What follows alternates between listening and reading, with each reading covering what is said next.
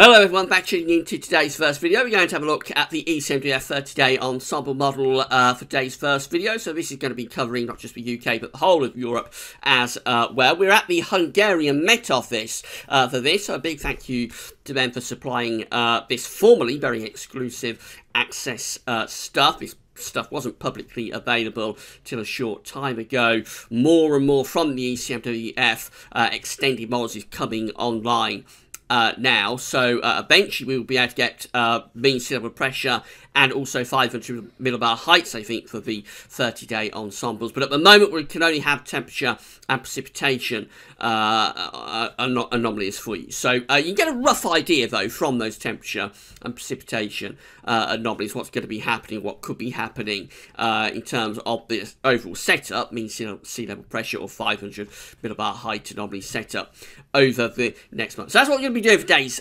first video. Coming up this afternoon, we'll have your regular week to 10-day update. I did say we'd have the October forecast for you today. That's actually been pushed back to tomorrow.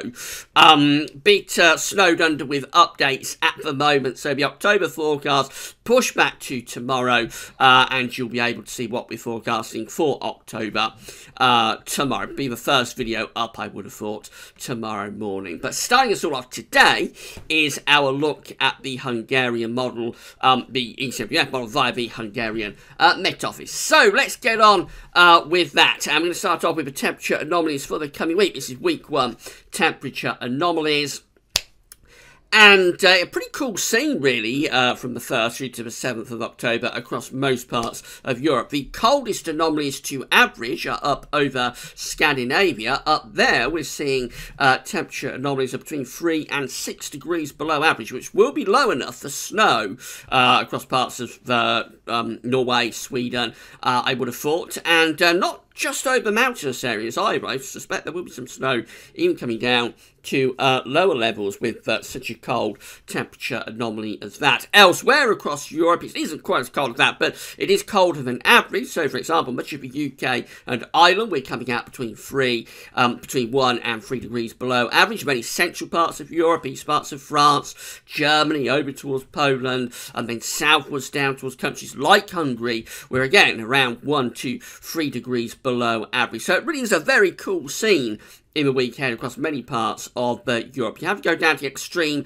southeast and southwest of the Mediterranean to find warmer temperature anomalies. So parts of Greece and over towards Turkey, there we have temperature anomalies forecast to be between 1 and 3 degrees above average, and also parts of Spain and Portugal forecast to be around 1 to 3 degrees above average. So in the extreme southwest and the extreme southeast of the Med, we do find that it's warmer, but generally quite a cool, or even in some cases cold week coming up across many parts of Europe in the week ahead. Precipitation anomalies are looking like that. Quite a dry scene across many parts of Europe. So the UK and Ireland, we're coming out drier than average in the weekend. Most parts of Western Europe coming out drier than average. So France, down Spain, Portugal, we have drier than average precipitation anomalies forecast there. Central parts of Europe forecast to be drier than average. Then up to Scandinavia, a bit of a mixed bag. So some parts of Norway, particularly western and northern Norway, are coming out above average with precipitation. Some of that could well be snow, of course. Down in the south of Norway, there it looks like we're drier than average, and the same sort of mix of Sweden, only the other way round. So southern parts of Sweden, a little bit above average with precipitation. Northern parts of Sweden, a little bit drier than average. Over into the far northeast of Europe, countries like Estonia, Finland, generally a little bit above average with precipitation there. And then going southwards into the eastern side of Europe, most places forecast to be drier than average. But we come down into the Mediterranean, it does look very wet through particularly parts of southern Italy and over towards Greece. We've got a much wetter than average precipitation anomaly there, and back westwards towards Corsica and Sardinia. But further west than that, through the Balearic Islands and in Spain and Portugal, it's drier than average. Overall, most parts of Europe cool and dry in the week ahead. So this is how week 2 is looking. It takes us from the 8th through to the 14th of October. This is the temperature anomaly for the second week of October. And again, overall, it's coming out rather warmer than average, particularly for central parts of Europe. So quite a big flip actually takes place there between weeks 1 and weeks 2. So, yeah, we're looking at substantially warmer than average temperature anomalies through central parts of Europe and up towards Scandinavia as well. The anomaly is again around 1 to 3 degrees above average. Again, quite a flip on what we see in week 1. So just have a look at that. It's actually quite a dramatic turnaround. So that's week 1 temperature anomalies from the 1st to the 7th. That's week 2 temperature anomalies. Very, very strikingly different. So again, most parts of Europe, including the UK and Ireland, forecast to be substantially warmer than average, with anomalies around 1 to 3 degrees through that second week of October. Southern and southeastern parts of Europe, so southern Italy over towards countries like Greece, there we are coming out a little bit cooler than average, but it is a big flip around that we're seeing there. As far as precipitation anomalies are concerned, a little bit wetter in the west of Europe. So the UK, Ireland, going a bit wetter than average there overall. And down towards France, Spain, Portugal, whilst it's not overly wet, it is quite wet for Portugal, but through Spain, France, not overly wet, does look wetter compared to week 1 with near average precipitation anomalies. Anywhere further east of that, though, and overall it's a bit drier than average. So from central parts of Europe down into the Balkans and then up towards northeastern Europe, coming out drier than average there. Scandinavia looks quite dry across Sweden, but a little bit unsettled still through parts of Norway. And then move through into week 3, and we're looking like this.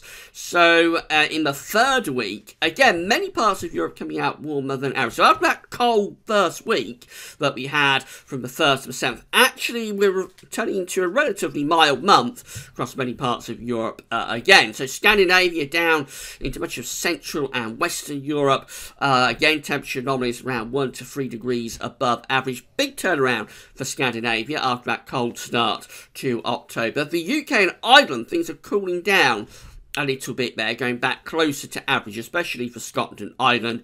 England and Wales still a little bit above average. Most of the Mediterranean also looking warmer than average, so if you want a med holiday in October, it's not looking too bad from a temperature perspective. But as far as southeastern corner of Europe, a little bit cooler through those areas. Precipitation-wise, the signal is weakening, of course, as we get to week 3. It usually does. We find eastern parts of Europe are turning out to be just that little bit drier than average. It's not a big deviation, but certainly from Germany eastwards, over towards the east of Europe, it does look a little bit drier than average there. Through the Mediterranean, near normal precipitation, which does hint at the possibility of some heavy showers or thunderstorms through parts of the Med. And then coming northwards into France, UK, Ireland and Scandinavia. Overall, quite close to average there. So possibly hinting that the second half of October, 15th, 21st, is possibly turning just that little bit more unsettled perhaps from the Atlantic. And then finally we're into week 4, and this one takes us from the 22nd through to the 28th of October. Again, the signal is weakening, but it looks as though it's cooling down in the west again. So the UK and Ireland possibly hinting at going a little bit cooler than average in that week. Much of France, Spain, Portugal close to average. In fact, many parts of Europe forecast to have average temperatures in that final week of October, 22nd to 28th. Really have to go down to the central base of the Mediterranean, so around the Côte d'Azur, in towards parts of Italy, over the Adriatic, in towards some parts of the Balkans. Possibly there we hint at being a little bit warmer than average, and maybe down towards Greece as well. But overall, it looks rather average with the temperature anomalies as the signal is weakening. And then finally, as far as precipitation is concerned, so the far northwest of Europe, parts of northern France, Belgium, Holland, possibly Germany, UK and Ireland, we may be hinting at being a bit drier than average there. Some parts of the Mediterranean possibly hinting at being a little bit wetter than average, particularly through the central basin of the Mediterranean, probably down to autumnal thunderstorms. Otherwise, most parts of Europe, particularly northern eastern parts of Europe, being forecast to have average precipitation. Again, that is primarily, I would have thought, because the signal is becoming weaker. So we start off cold across many parts of Europe through the first week of October. It does look substantially cooler or colder than average through that first week of Europe, and also relatively dry conditions as well. But then it looks like things are changing in the second week. So we flip from being quite cold to being a lot warmer through the second week of October, and also starts to turn a bit more unsettled as well. And then those warm temperatures look like they take us up into the second half of the month before perhaps cooling down a little bit, particularly in the north and the northwest of Europe towards month's end.